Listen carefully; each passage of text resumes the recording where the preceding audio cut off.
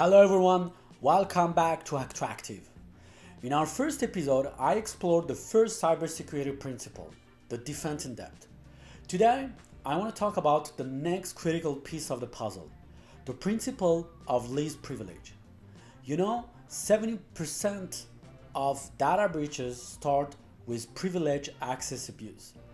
The principle of least privilege, it's not just a strategy, it's your organization lifeline. So, what is the least privilege? The least privilege is a strategy that limits the access to resources to only what is needed to perform. It's a key aspect of information security that is helped to protect sensitive data and reduce the risk of security breaches. So now, let's break down into a practical and implementable solutions. So, we have 4 principles of least privilege. The first one is only. So let's take an example here. We have 2 users. The first user gets the access right, and the other users, because he doesn't have a business need, I'm not going to give him the access. So one important thing here, even for these 2 users, the access is granted for a specific time, and I'm not going to give them the access right in perpetuity. That's why you have to constantly going back and making sure that they still need that access and that capability. If they don't, just remove their access, The second notion of least privilege is hardening the system. So let's take an example. Here we have a web server, and the web server default configuration runs on HTTP, of course, because we need that in order to do a web traffic. Now let's assume that it also turns on an FTP server and an SSH service to be able to log in remotely. So what I might say here, do I really need this FTP server? If not, I should remove that service entirely. Same for the SSH. If the user is not planning to use it, you have to remove it entirely. The reason why, it's because every single one of these services is expanding the attack surface for the hackers and making your company more vulnerable. One thing that is very important of hardening a system. So the important things is also to remove all the unnecessary IDs on the systems and change the name of the IDs from their default name. If the administrator ID on the system is configured by default admin, you have to change it and also change all the default password. I'm still seeing companies that are keeping the same default password and IDs. The hacker will know, and he will know how to break in.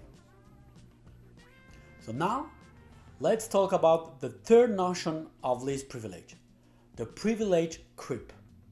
So let me explain. Here, we have 2 employees that work for your company, and which one of these employees are access right. So both employees have the same capabilities and perform essentially the same role. Let's say after a couple months, the first employee got a promotion, so he got this new role and new responsibilities in your company. So now you have to add new capabilities on his access because of his new position. So the administrator, he's just saying, oh, you know what? Just in case, he's probably going to need this access for this application, or he's going to go and give access for 3 or 4 applications, because he's saying that, oh, I'm going to give the access now so he won't have to come back and ask me again, But this is a problem, because the problem for just in case is the opposite of principle of least privilege.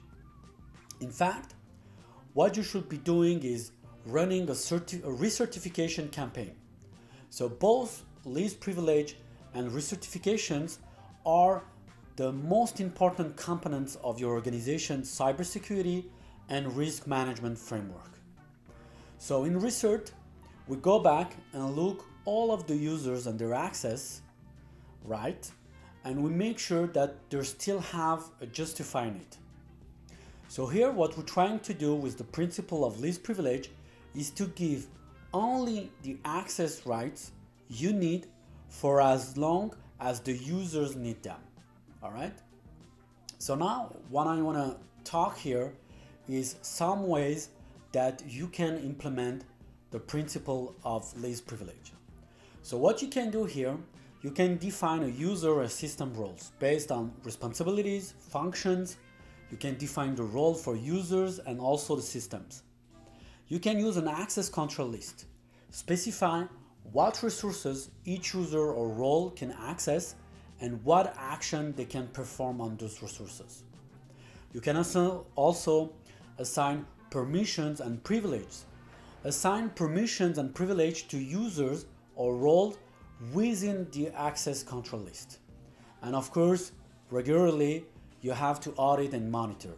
So you can regularly audit permission to ensure that the principle of least privilege is well implemented. So if you are struggling with least privilege implementation, just drop a comment below or send us a message and we can break down a complex access control framework and help you to create a comprehensive security approach. Thank you for watching us. See you for the next episode.